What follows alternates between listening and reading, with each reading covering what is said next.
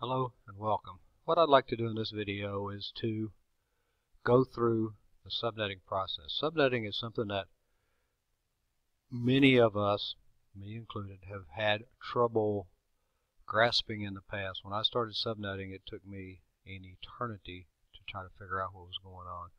What I'm going to try to do here is to do a process that hopefully will make it easier. What I have here is an octet, any octet. This is going to be the octet that we're subnetting, the one that we're working on, because if we're subnetting a network, let's say something like 192.168.1.0 network, the only octet that we need to worry about is the one that we're actually subnetting. And if we're going to subnet, we're going to take a network and make it smaller, and let's say that this one is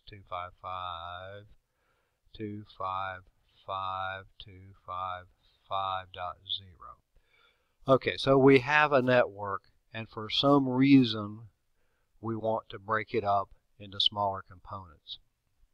What we have in the octet are basically three different things. We have the value, and the value is what we use for the binary to decimal conversion, so that if I had, we'll do something really simple. If we had a whole bunch of zeros here, 1, 0, 0, 0, 0, the value when we add these up would be 16. Everything's turned off except the 16 bit.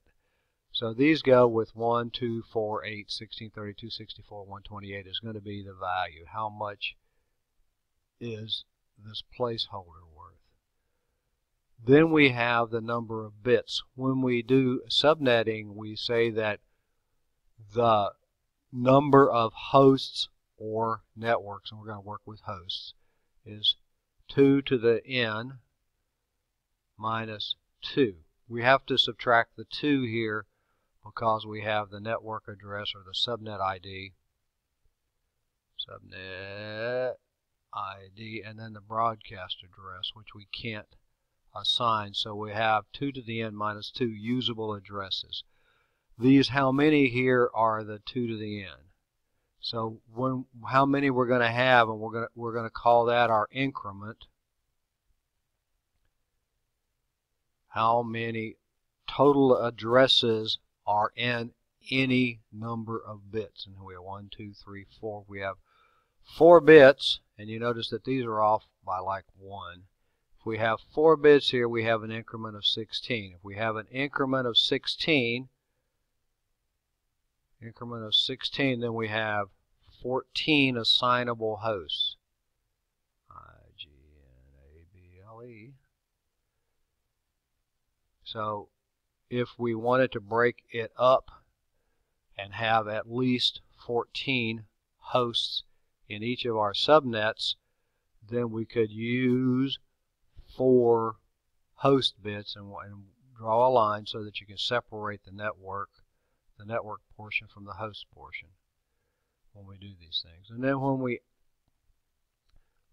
we do the number of bits, when we add these things up, 128 plus 64 plus 32 plus 16, if we had all ones there for the subnet mask, that's going to be our subnet mask. We can either use, and in this case we would do the 24 plus 4 / 28, or we could do 192.224.240.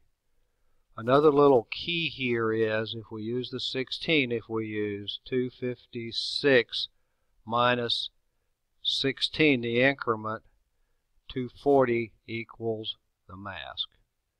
So we can find the subnet mask that way once we know the increment. We get the increment by knowing how many hosts that we want on each of our networks. Oh, let's go ahead and go through one. Let me try to get rid of all of the ink that's here. So we'll erase all of this stuff. And let's say that we'll go back to our, I'll try to write a little better, 192.168.1.0 network. And let's say that we want to have hosts. Let's say we want to have at least 50 hosts on each network. So if we want at least 50 hosts on each network, going to how many here, we go into our increment line and we go over here and say we have to have 64, because whatever you do, you can't go in here and say, oh, I want 50. It's got to be a power of 2. So it's got to be 2 to the n, 2 to an integer number is going to break these things up. So we want 64 of these, and so when we start the first network, it's going to be 0, increment 64, 64 plus 64 is going to be 128, and then 128 plus 64 is going to be 192, and if we add that, it's going to be 256, which gets us to the end. So we have 4 subnets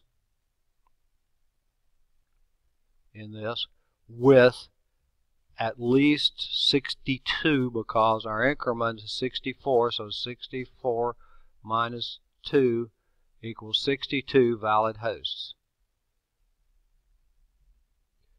So when we do that, and if we want to find again our subnet mask, it's going to be 256 minus 64. Sorry, somebody came through. So we got 256 minus 64. 6 minus 4 is 2. 9 and 6 is 15. 192. Which makes sense here if we add up these two numbers, which would be the 1, 1, and the host bits, all zeros, when we do this thing. So the first network is going to be 192.168.1.0 with a subnet mask of 255, 255, 255.192. The next network address will be 192.168.1.64. The next one will be .192, and the last one, well, that 0, 64, 128. I missed that there, didn't I? Let's put the 128 in here. 192. So these are going to be our subnet IDs. Subnet ID when we do this. So let's do one more, and then I will wrap it up. This is a quick and easy way to do subnetting. You kind of need to understand what goes on with the binary, but to do those things, not a big deal. So we could take any, and I'm doing all of these in Class C's in the last octet because it's a lot easier to do it there. You can do it with anything that you want. 192.168. Let's do 2.0 network, and let's say that we want 12 hosts. 12 hosts per network. 8 hosts per network, or per subnet. So we want 12. Then we go here and look at our increment, how many, and we find out that we have to go with 16. So our subnet IDs are going to be 0, 16, right? 16, 32, 48, and you keep adding 16 until you get all the way up. 16, 8, 6, 14, 4, carry 1. 64, does that look right?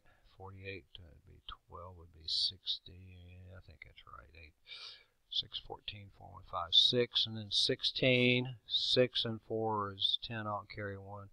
6 and 1, 7, 80, does that look right? 80, and then we'll go with 96, and I'm going to quit because I'm going to run out of the ability to do math. So, and our subnet mask is going to be 256 minus our increment of 16, which is going to be 240. So the network address is 0, 16, 32, on and on and on and on.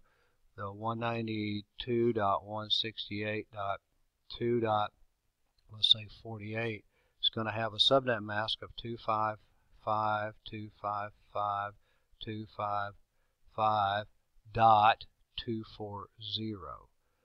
So with that, quick and easy subnetting, the key is whether we got value or how many, the number of bits, and then find our increment. The increment is used when we determine how many bits that we're going to have for how many hosts per subnet.